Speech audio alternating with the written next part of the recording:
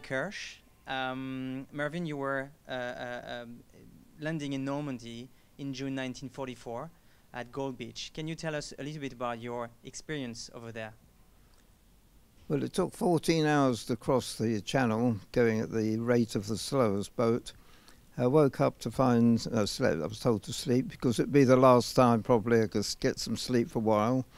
Woke up, saw the French outline, and then I began to get a bit afraid. I realised sort of what's going to happen next. Mm-hmm.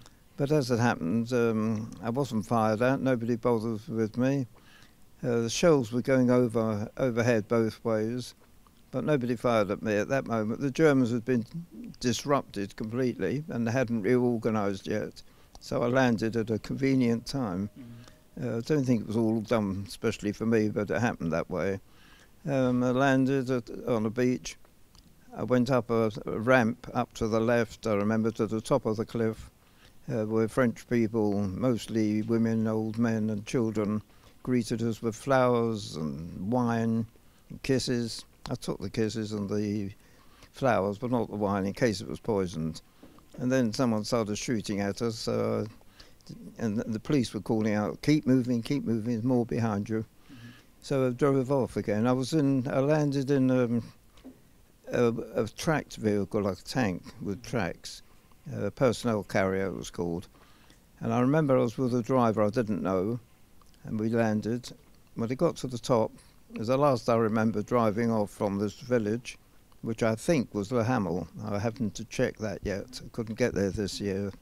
It was roped off because I had a concert. And I drove off.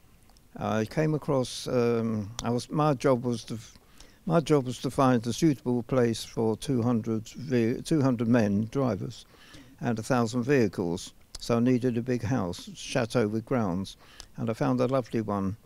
I don't know where it was, but it had HQ 21 Panzer Division on it, on the ball outside. And I covered that with our sign, 17 Advanced Ordnance Depot.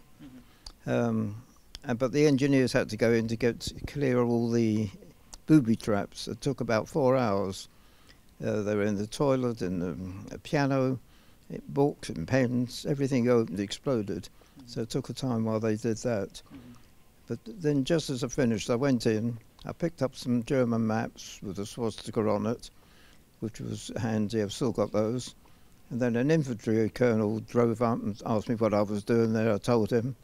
So he said, is your colonel here? I said, no, not yet, to be here in any minute, sir. He said, well, it's not here now. I'm a colonel, you're a private. Get.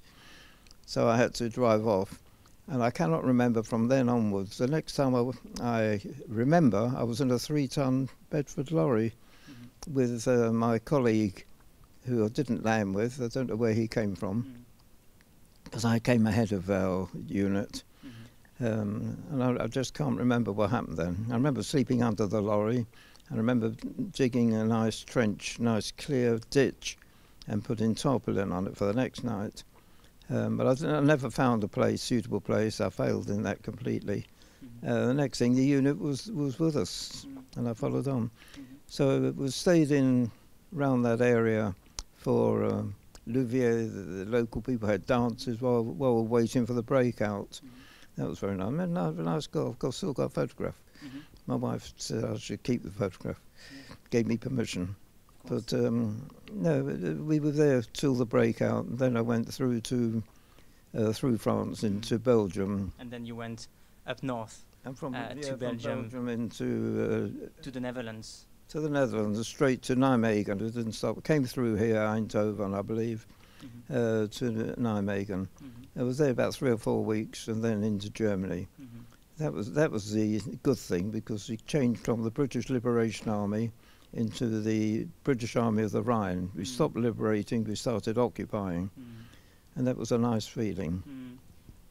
And we are here in the Netherlands, 75 years after. What do you remember of your time here? I didn't meet one Dutch person. No. The unit before us was a French-Canadian, and they'd ruined a newly built 1939 old age home where we were stationed. They'd been there first. They ripped out all the woodwork, the window frames of doors to make bonfires, and they were apparently firing in the air a lot. I think they were drunk most of the time, and the Dutch learned to hide. And when we came, they thought we'd be the same, so we didn't see them. They didn't come out. And then, of course, the Germans surrendered in Italy. We thought the war was over, Kesselring, and it wasn't over. So we didn't see any Dutch people. And now you see more Dutch people? And I see what I've missed. They're lovely people. And after Holland, you said you were in Germany. And I crossed into Germany. I went as far as a place called Celle, C-E-L-L-E, which has the oldest salt mines in the world, 40,000 years working. There were Polish girls who'd been conscripted, and they were very thin, very ill, covered with sores, underfed. We had to feed them. But near it was called Bergen-Belsen. That had just a few days earlier been liberated. And people were coming out, those who could walk, were coming out looking for, trying to get to Hanover Station, which is a hub in Germany, railway hub, hoping to meet people they knew or people who knew who was someone who they knew. That was very moving. I was there, say, 2 weeks. The unit that was to pick me up to take me to Berlin didn't turn up. They didn't know where I was, and I didn't know who the unit was. So after 2 weeks, I got a note saying, "Will you please come back to invade Japan?" Well, it didn't say, "Will you please?" It said, "You will." They got the wording wrong. So I had to go back. So I got on a train, which was sealed, wooden door sides. There was no light, no exposure to the air. It was 36 hours to get to Bruges. When we got off at Bruges, I was told that the war was over the day before. So I was the last one in Europe to know the war was over. I came back to England. The Japanese heard I was coming. They surrendered. So that was that. I was sent to Egypt instead for 6 months. You were in Egypt after the war. After the war. And what did you do? What did you do there? Take charge of all suppliers, all vehicle parts in this case, suppliers for the whole of the northeast of Africa and Persia and Iraq, Iran now. And we met in London. It was in May. It was the beginning of our tour through Europe, and you're here now in the Netherlands. You do travel a lot to attend events and commemorations. Why is it so important for you to do that? It is. It's enjoyable, but it's also very moving each time. I have been going back to Normandy for about 10 years now. This is the third time I've been in Netherlands. Netherlands is more in contact with the people than Normandy. Normandy is people, French people attend, but I don't come in contact with them except say hello. This is lovely as well as very moving. And we see lots of youngsters at the events. What's the message of the veterans, your message, when you do attend those events to those youngsters? Well, I speak at schools in England, usually 12 to 18-year-olds, and it's the same message as I see the youngsters here, which is lovely to see. The Roman saying goes back 2,000 years. If you want peace, prepare for war. Always be strong. A bully will never attack a strong person. Be strong and you'll be free. And I'll say the same thing here. And you will continue to attend those commemorations in the future? What's the plan? Well, the plan is to live. That's the first plan. Yes, I will come back, please God.